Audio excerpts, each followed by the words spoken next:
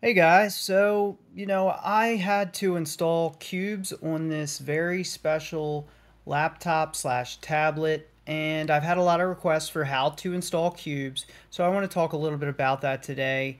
And this is a special order. It's a really nice condition, very hard to find. As you can see, all those sparkles, an X220T, which is a ThinkPad that is not only a laptop, it's also a tablet.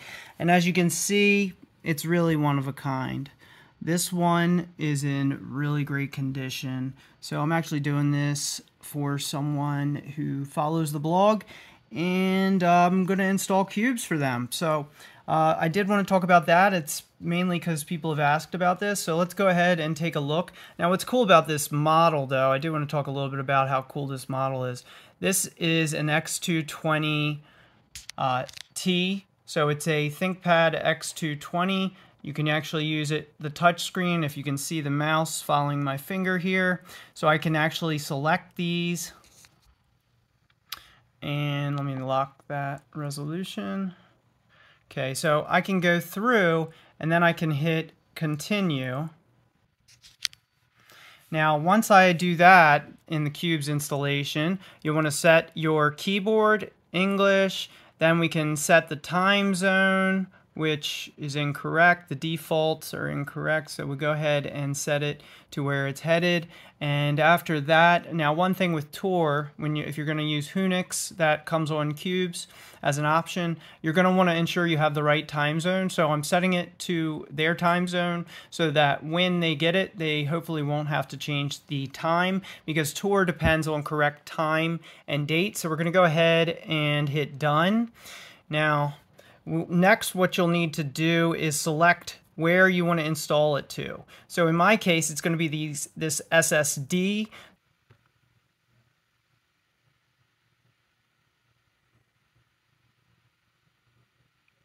Now that I have selected the right disk, I can go ahead and hit done. Then I'll need to enter the disk encryption passphrase. Now that I have the passphrase in, I'll go ahead and hit save passphrase. And at this point, it then mentions it requires this and that. So of course I'll need to reclaim the space. So what happens there is if the space has been used, so this previously had Windows on it, and we're going to go ahead and hit delete all. So you'll need to reclaim the space if you're filled up and you want to install it. And when you hit reclaim space, it then takes it and it automatically partitions it for you. Now we have software selection. We're going with Qubes with XFCE. That's a good option. And root password is disabled. We will create a user.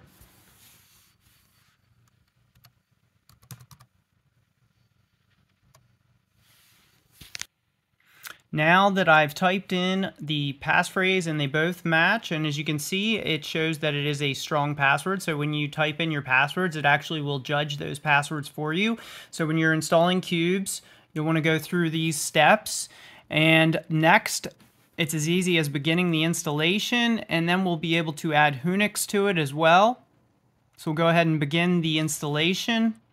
And while it's doing that, let's take another look at this wonderful model, because this is a really cool model. I really love this model. This is the X220T, which is the tablet and laptop. I've core booted it. I've also neutered Intel Management Engine, so the majority of it is removed to the maximum extent that is possible. The back looks really excellent. The touch screen works. All the USB ports work. So on the side, there's actually a VGA out, which I haven't tested. We also have a wireless kill switch here. So for your privacy, you can swap that little switch and it'll kill Bluetooth and Wi-Fi for you. So if you're ever going somewhere and you just want to kill it, you can go ahead and do that. I still need to get the cover. As you can see, there's Ethernet too, another USB, and this is the placement for the pen. So there's a little magnetic holder here that holds the pen for the touch screen. Now what else is cool about this model is, like I said, it's not only a laptop, it's also a tablet. So I can actually twist this and all the way around, in fact, and then you can actually fold it like so. And then we have a really cool handheld tablet. As you can see, really a beautiful, beautiful model in my honest opinion. I really love this one. This one's in really nice condition, and it's just a great piece of hardware.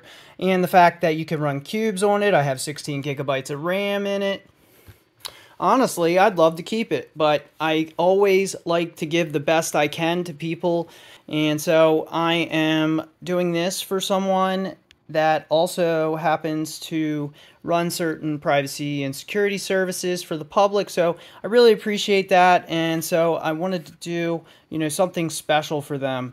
And so this is an X220T model, but this video is mainly about installing Qubes, but I figured I'd just show off this really neat model of ThinkPad that you can also neuter Intel Management Engine. You can also core boot.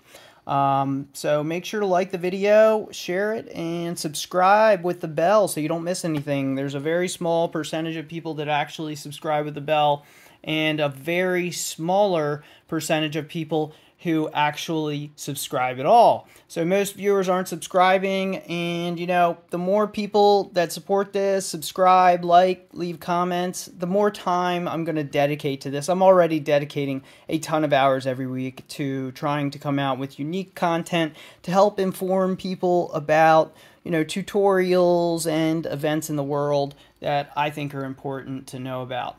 So the installation process is going to go through all the way.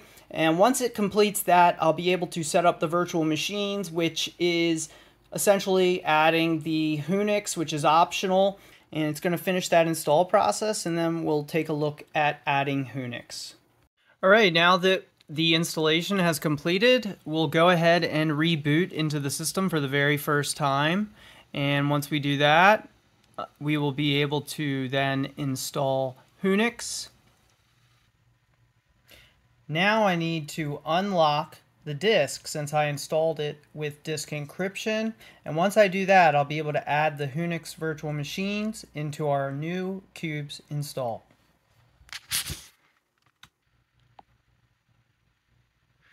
Now that I've entered the passphrase, it's now decrypting our disk and loading up the first Qubes boot, which is where I'll end up adding the new Whonix virtual machine option. Now that I've done that, I can click on this, and I am given a variety of choices here. So as you can see, I've selected Fedora, Debian, and Whonix, which of course I would like to have all of them installed, and we can select which virtual machine we want as our default. So I may want Debian, I may want Fedora. I'll go ahead and leave it at Fedora as a default, and I'm going to go ahead and leave this all as selected here, and I'm going to go ahead and then hit done. And this is meant to be an easy walkthrough for the Whonix and Qubes installation. So once you've done that, you can go to finish your configuration, ensure that you've selected everything that you're interested in, and it makes it a much easier process to do this at the installation instead of doing it and adding it by hand later. Now it's going to take some minutes, maybe up to an hour, to add the different virtual machine templates. It could be even longer than an hour. I remember the process was quite a bit long. I've done several Qubes installations, so I have done this before, but I wanted to do a quick and easy video walkthrough for you guys since so many people have asked me how to install Qubes. Well, I hope this helps you. As you can see on this very excellent laptop tablet, I have installed Qubes. So this is Qubes, and we'll be able to move around. I haven't worked on looking at the touch screen. Of course, with Qubes, every piece of hardware is isolated to whichever virtual machine you may relegate it to. So for example, we can go up here and we can pull this menu down, and then we can attach different things to different virtual machines. You would simply go up here to use that piece of hardware, And this is all for security purposes. So pieces of hardware are not available to all the virtual machines. You have to individually take that and attach it to a virtual machine you want to be able to use it on. So if I want to use this install disk and have it accessible on Whonix, I could attach it to the virtual machine. Same with the microphone. I can make that microphone available to the virtual machine. I want to use it inside. So Qubes, of course, it's not something that most people are going to use in their day-to-day use, but for those who have higher security needs and have concerns about privacy and things along that nature, Qubes can be an excellent choice for you for operating systems. But I'll tell you, in my own personal life, of course I have a Qubes machine. I love Qubes. I think it's an excellent operating system choice. But because of the isolation and various other reasons, it's not my main daily driver. I get work done a lot quicker on other operating systems, but I really have a great appreciation for all the security and privacy enhancements found in Qubes and Whonix as well, along with Tails. Tails is one I recommend to everyone. It's something that anyone can learn to use, so if you want to try something that works on torifying everything, Whonix is a great option, but so is Tails. So take a look at the one that may work for you. The installation went successful, and we have booted up for the very first time. You can follow this exact set of steps. I tried to make it as easy as possible. We didn't go and do too much configuration because I want it to be a video that's approachable to anyone to try their very first Qubes installation. As it's been highly requested, and I really wanted to get around to it because my first video I recorded, the quality of the video didn't come out to the level that I wanted to use for the channel. And so I'm happy this one turned out much better, and I have a better camera now. So I hope you got something out of this. I really hope it was helpful to you to see someone walk through the installation of Qubes, and I really appreciate everyone who follows this channel. Make sure to like it. Don't forget to subscribe. Most people do not subscribe. I think it's well under 1% of viewers subscribe. So go ahead and subscribe, and I'll continue coming out with unique and interesting videos that I think you guys will like. Make sure to follow the blog. It's free to follow at bmc.link/politictech.